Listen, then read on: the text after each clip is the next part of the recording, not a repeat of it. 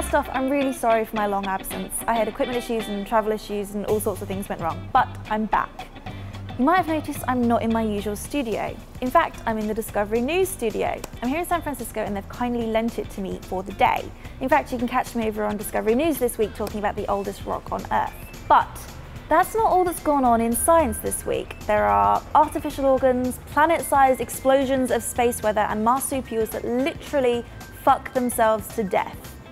Let's get started. Artificial lungs have been successfully created in a laboratory for the first time.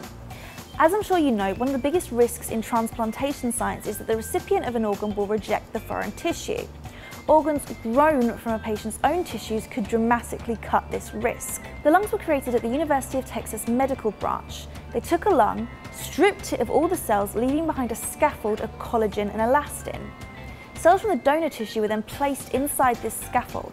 After 4 weeks in a nutritional liquid, a lung was produced. It's softer and less dense than a regular human lung and couldn't ever be transplanted at this point, but it's still a massive step forward.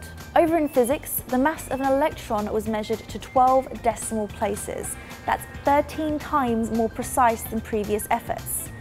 Such precision might seem a little over the top, but it actually enables more exact predictions of atomic behaviour, which in turn can be used to test competing models of physics. In space news this week, the core of a supernova was imaged for the very first time. Because stars are spheres, it's always been previously assumed that supernovae were an equal expansion and distribution of elements. The new images reveal that other elements, namely iron and titanium, are also unequally distributed and are differently heated, even though the heavier elements should have been fused in the same area of the star.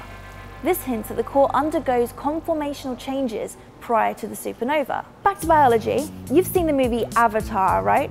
Well, this week an implant allowed one monkey to use its thoughts to control the limbs of a sedated avatar monkey.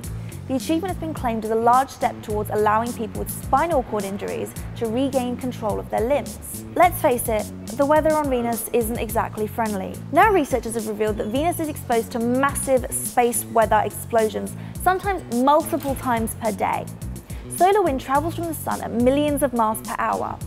Occasionally, it becomes tangled on itself and remains in contact with the planet's bow shock, which is the point where the wind's speed drops from contact with fields surrounding the plane to create a powerful projection of hot plasma known as a hot flow anomaly. These happen around Earth too, but luckily our magnetosphere protects us from the worst of it. In fact, the interactions between our magnetosphere and the charged particles from solar wind is what causes aurora.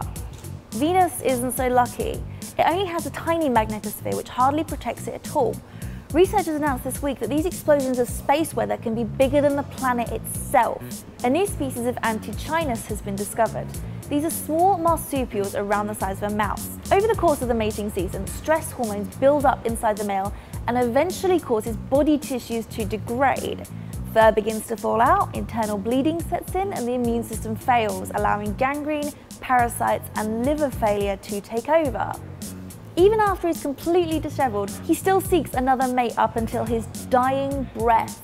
That is one dedicated little marsupial. That's it from me this week, folks. Don't forget to check me out over at Discovery News talking about the oldest known rock on Earth. I'll see you next week.